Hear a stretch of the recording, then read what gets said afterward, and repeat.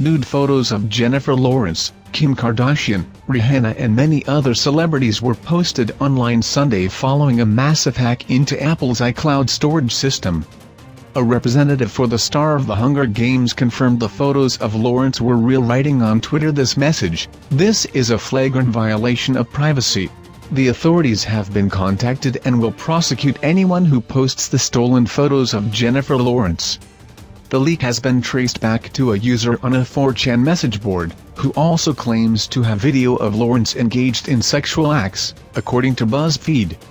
Mary Winstead tweeted, "Knowing those photos were deleted long ago, I can only imagine the creepy effort that went into this.